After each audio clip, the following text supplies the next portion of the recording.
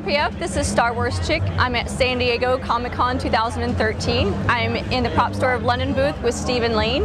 And Stephen's going to tell us about some of the amazing props that they've brought here this year. Now Stephen, you guys have taken a little bit of a different approach this year to the props that you've brought to the convention. Tell me a little bit about that. Sure. Well, each year we sort of focus on a lot of the vintage material. And this year we thought we'd bring some more sort of contemporary and relevant material out to the show. For some of the younger generation who perhaps won't be more familiar with things like the John Hurt Alien spacesuit, which we bought last year. The guys loved that, you know, people went crazy for it. Yeah. But there were a lot of people who were walking past the booth who might not have seen Alien. And so this year we thought, well, Dredd was a big deal for us earlier this year. The fans love seeing us sell the stuff online. The auction was a great success. Let's bring a little flavour of that out to the show. Stephen, let's talk about the Dredd pieces that you've got here. Yeah, sure. Well, I think the main piece that we brought out is this, the main Dredd costume itself, which is a mix of Carl Urban and stunt components. Beautiful setup.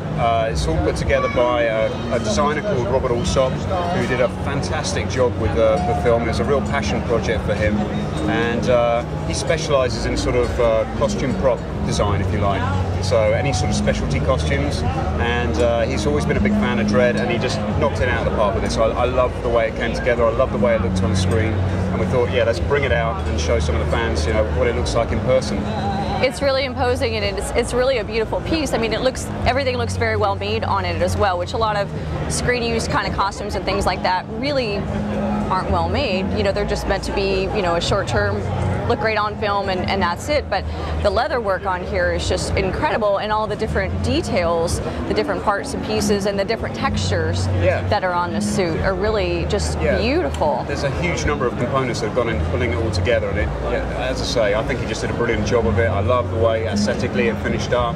I think it's truly reminiscent of the, you know, the comic book, the emphasis of the presence of the character. I think it's just, and I love the film as well. I thought it was a great film. Absolutely, I did too. And you guys had a huge auction, had incredible pieces there as well. Yeah, I mean, we auctioned somewhere in the region of about 250 pieces.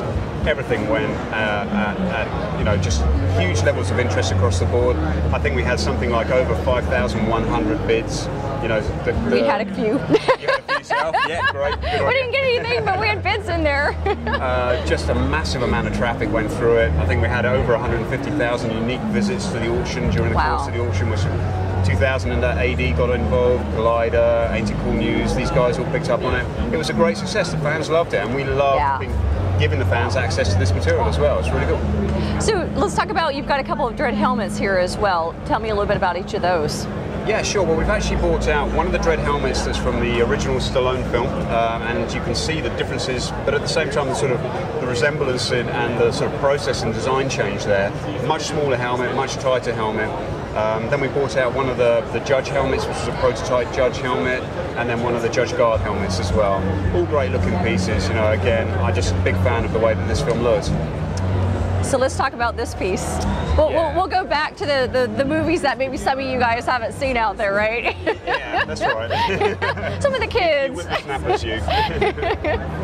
Yeah, this piece is something that we were so excited to find, really. I mean, it's one of those sort of grail pieces for a lot of people that people didn't even know still existed. You know, this is what's most exciting about this, is the fact that when it turned up, we're just like, hey, wow, there's an Aliens tracker, an original Aliens tracker.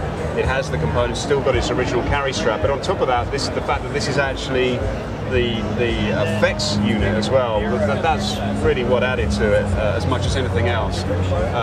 So do you want me to talk you through what we got going on here? Yeah, absolutely. It all looks a bit weird and wonderful. Yeah, definitely. Basically what they had to do for the film was obviously create a graphic screen on the tracker. And with technology during that era, that's just not something that was physically possible to encase in a small unit like this.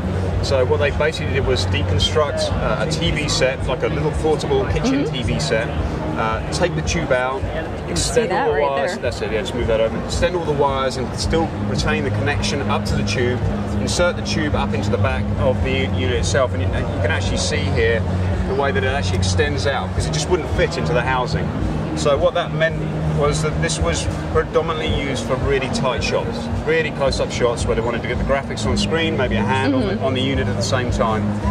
So when we looked at this, we were like, okay, so how are we going to display this properly? Because that's a big part of what we do. It's about, not just acquiring Absolutely. and selling. It's about preservation. It's about, getting it out there for people to see. How do we do that best? So when we bought this, the guy still had the original U-matic tape that the graphics were streamed from. So he had this thing, it's old technology now, so we got that converted digitally. We got it chipped so that we could then use that and actually drop in a little LED screen here, which we can feed the graphics through. So rather than have it into here and try and fit something into here that wasn't there, keep this all original, keep the tube in there, and then stream the original graphics here. And so this is actually the original graphics that are off the close-up Hero tracker, which, to us was just awesome. Having the tracker is one thing, having the original graphics as well was something completely different. And what we love about this is that a lot of the graphics are actually registered as well. So say like the phone spins 90 degrees to the left, so they knew which shot they were going to be using it for as well, Wow. which is just so cool. But it's a real. It's just one of those hero pieces, man. I know. I'm just like, piece, this is awesome. And it's from a great era of prop making as well. I know it. This period of time, you look at props from this period of time, and you're just like, They just look okay, I know real, exactly when that was made, It's funny because there was less definition in what you were looking at during this era, but they had more detail on it. When you look at the props and costumes now, okay, generally speaking, everything's really streamlined, but you're looking at it in HD, but you're not getting any of the detail. It's a really weird flip from where it was before. But yeah, I love this piece. I think it's just really cool, and it's the epitome of what we strive to track down. Usually you guys have something from Indiana Jones, and this here obviously is no exception, so let's talk about the whip.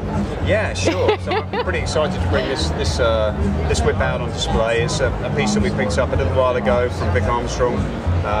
It's one of Harrison Ford's whips. Most likely Temple of Doom or Last Crusade. It's the wrong construction to be from Raiders of the Lost Ark, but the amount of people have come up to that and just love seeing that as well. It's one of those pieces that instantly people click with as well. Yeah. Great item. Well, Stephen, thank you very much. I really appreciate it. And pleasure as always. Great seeing you guys here. All right.